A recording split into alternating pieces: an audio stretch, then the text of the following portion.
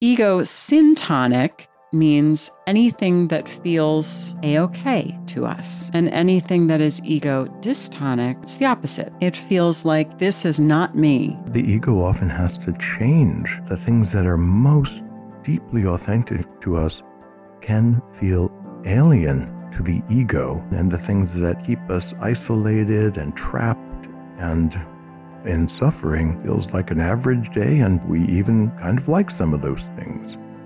These are some psychobabble terms that I don't have a good replacement for. Mm-hmm. So if I did, I'd just use those. But these are kind of wonderful terms in a way, because they give us language for this very specific, important thing. And like I said, I don't have another way of talking about them in great specificity without using these terms. So ego-syntonic means anything that feels a-okay to us. It feels like it is in harmony with how we think about ourselves. And anything that is ego-dystonic feels it's the opposite. It feels like this is not me. This is not right. This is not who I am. This is not something I should be embracing. So if you think about it, pretty much everything in your life, including certain attitudes, are either ego-syntonic or ego-dystonic. So perhaps an oversimplification, but I think that broad concepts like this can be really helpful and really help us penetrate what's actually going on. And in particular, like you said, Joseph, what goes on in analysis? I think all psychotherapy has as its goal to put us in right order towards the things that are life-affirming. As Jungians, we take that a little bit deeper step, which is not just life-affirming, but actually are aligned with the deepest and most authentic aspect of oneself. Mm-hmm. And that the ego often has to change. That the Right. things that are most deeply authentic to us can feel alien to the ego. So it's a complicated thing that the things that are good for us and authentic can seem alien, and the things that keep us isolated and trapped and in suffering feel like a standard fare, feels Mm-hmm. like an average day, and we even kind of like some of those things. Mm-hmm. Mm-hmm. And this goes into, or one way of thinking about it has to do with the individual's self-perception, values, and identity. So thoughts, behaviors, feelings, which are in harmony with my self-perception, my values, and identity feel natural and very much acceptable. I think that's a really common, important element, because we really find, particularly in the public discourse, this is unacceptable. This is acceptable. And then we hear that binary. God knows it's such a big part of the collective and all of this kind of social control that's rising up in our political system. Mm-hmm. But for instance, like if a person takes pride in their work ethic and their responsibility, they might see their perfectionism as a very positive trait, because it lines up with a central sense of themselves and their value system. Now, ego-dystonic stuff, again, thoughts, behaviors, and feelings, but they're in conflict with self-perception, values, and identity, make people feel uncomfortable. This seems unacceptable. So, for instance, a person with obsessive-compulsive disorder might recognize that their compulsive behaviors are irrational and excessive, but they still feel forced to engage in them, and it feels incredibly upsetting to them. Mm-hmm. Mm-hmm. So it's ego-dystonic. This is not how I think of myself. Right. Or this is not how I want to be. This is at odds with the way I want to be in the world.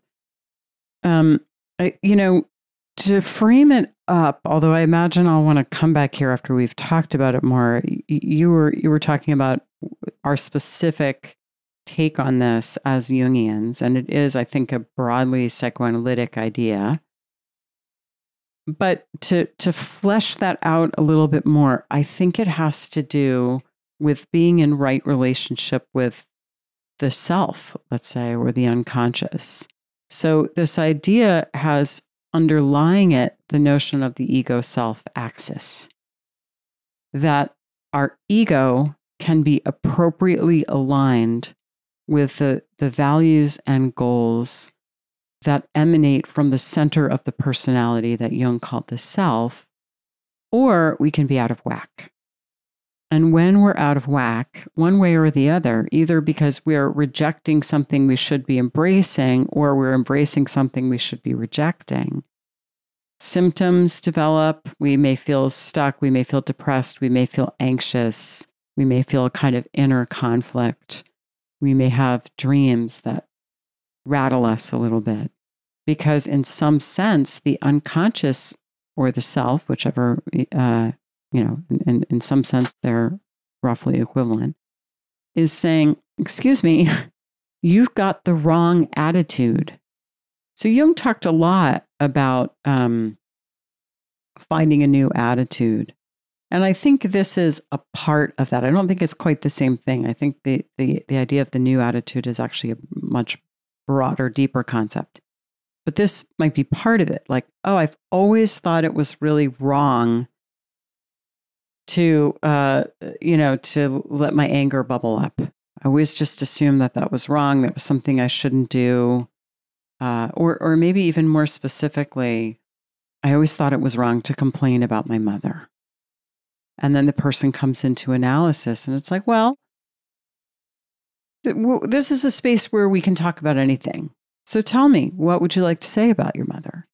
So this thing that was very ego-dystonic, which was to criticize the mother, becomes allowed, becomes maybe not fully embraced, but it's no longer off limits. So we might imagine the ego is identified with being nice. Right.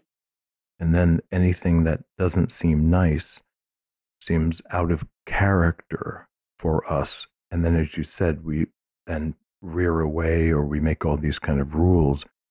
And it doesn't seem nice to be critical about anyone, but particularly perhaps one's mother, who we might really need to tell ourselves the truth about some pretty egregious behavior that was very confusing to us.